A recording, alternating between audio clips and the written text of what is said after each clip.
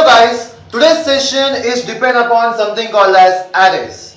See, when you talk about arrays in lots of programming languages like C, C++, Java or C Sharp, we always use arrays in some other way. Now what exactly array means? See, before starting with array, let's go for this example. Let's suppose if you take a variable int I. Normally this int I variable can store lots of values. It can store integer values from mass some number to plus some number. Now if you take a second variable j, it will again take some values.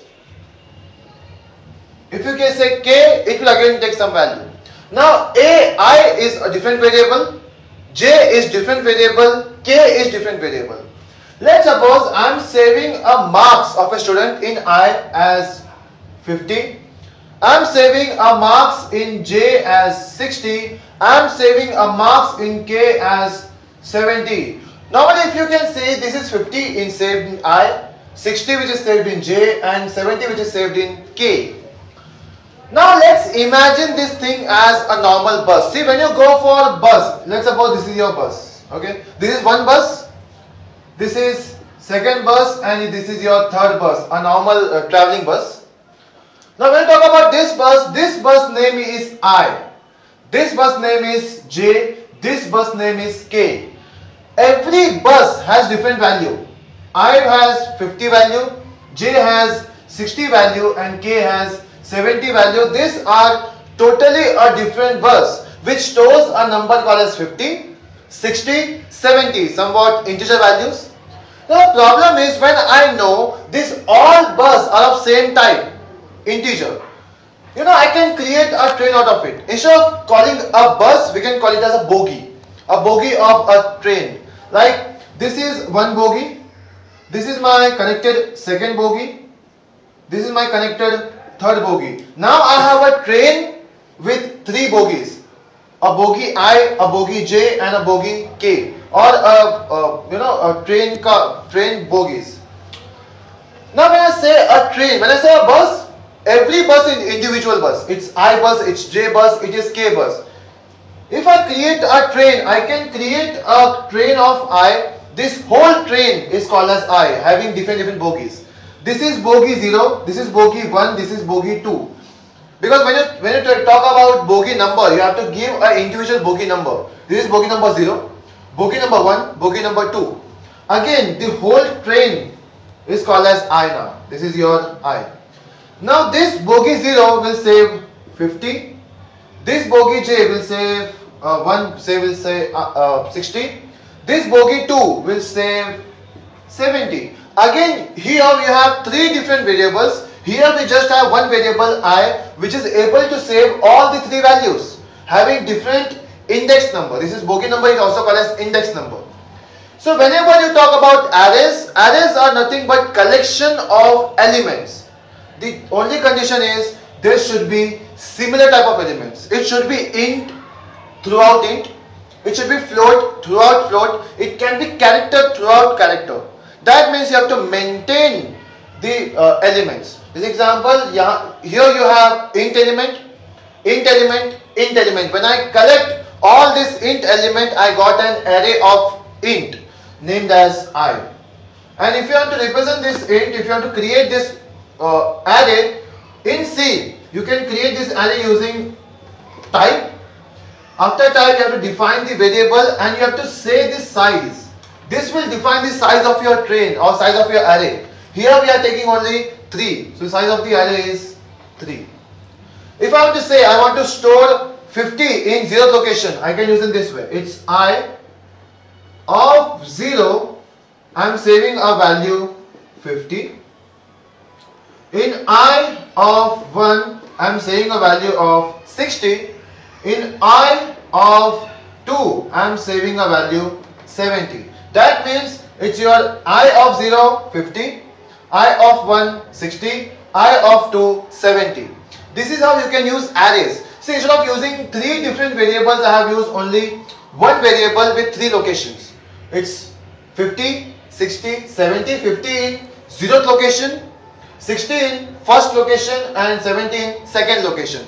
This is index number of arrays.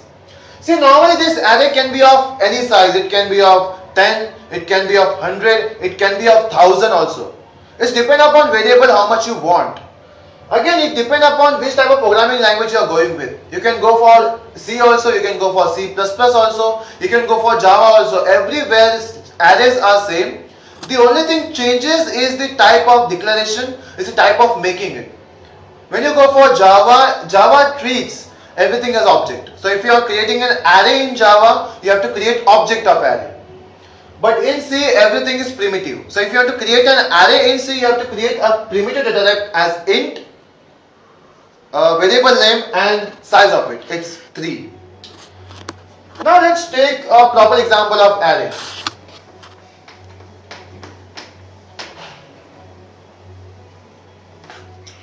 Let's suppose I'm dealing with a C program as main function, a normal main function, curly brace open, curly brace close. Now here, if I define a variable int I, and I want this variable I should accommodate at least 5 values. Again, it will have 5 values. I want to assign 5 values in this way. If I'm having a train with number of bogies as 5 bogies. So this will be having 5 bogies. I hope it's right.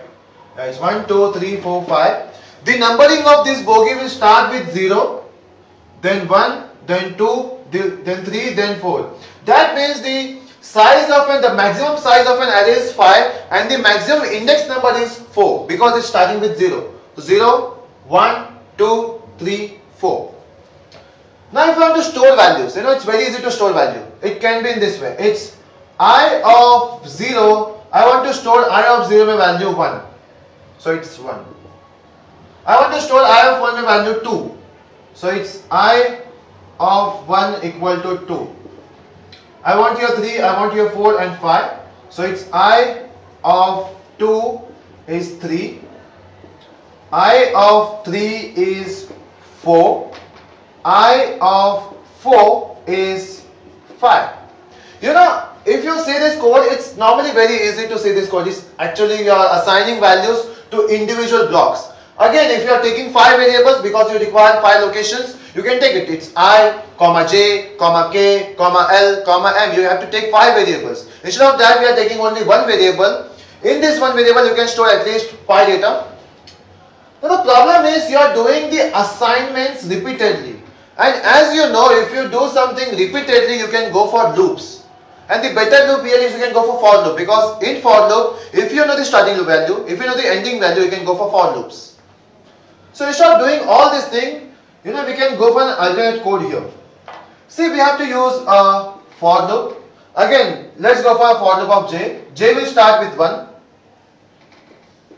J less than equal to, because we are using 5 values, so 5, and j plus plus.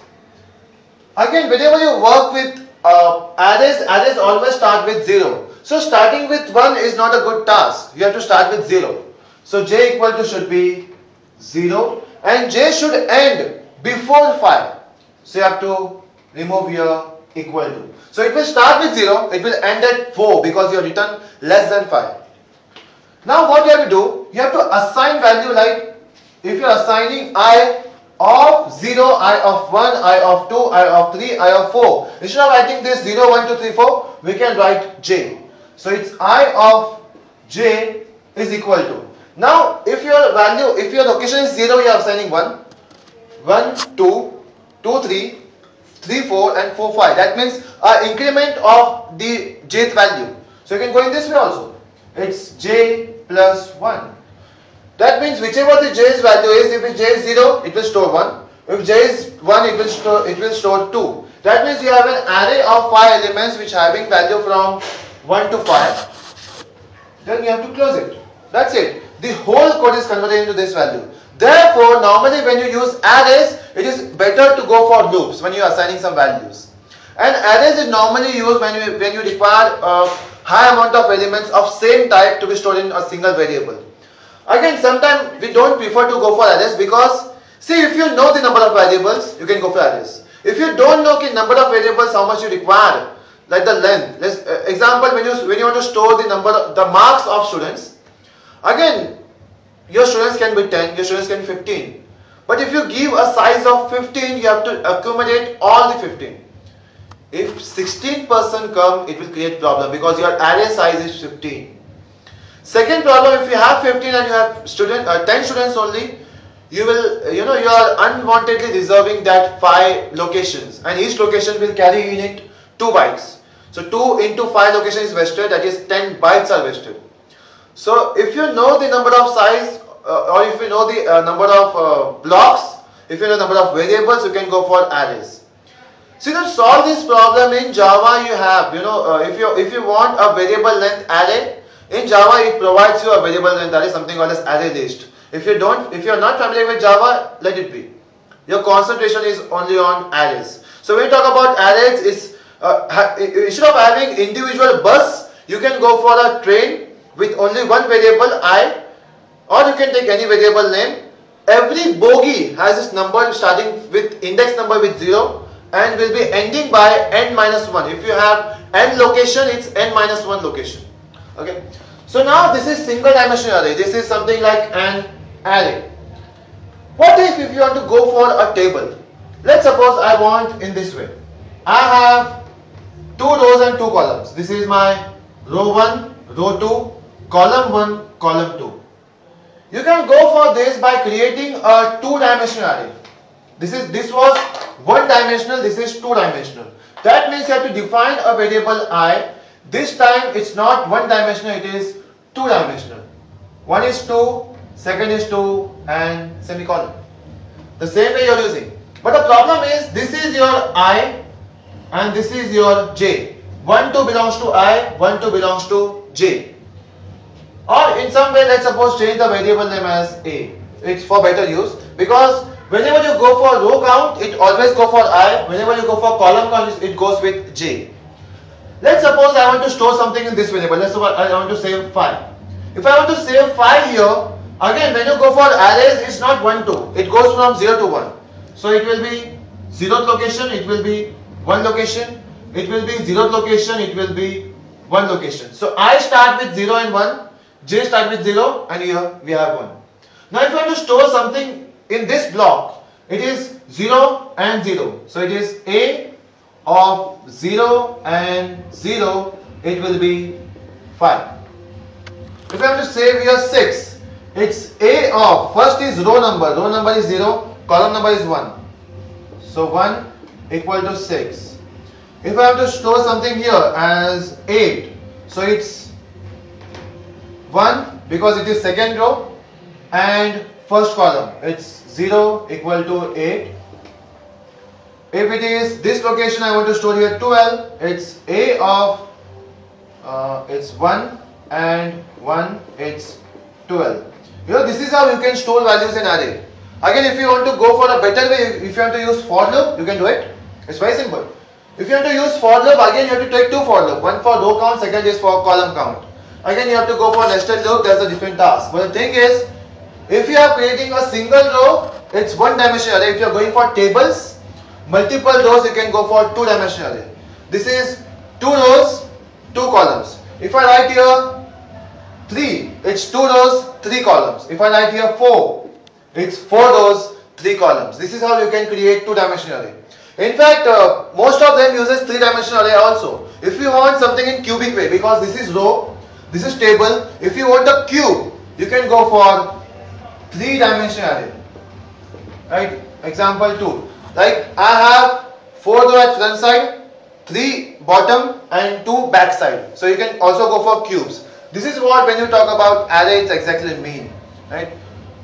Normally, when you go for advanced programming, we certainly use arrays in multiple things. Like when you go for, if you want to create a table like 2 2s are 4, 2 3s are 6, you can go for arrays. If you want to store same element, same type elements in number of in same block, you can go for arrays. And this is what, when I say arrays, all about.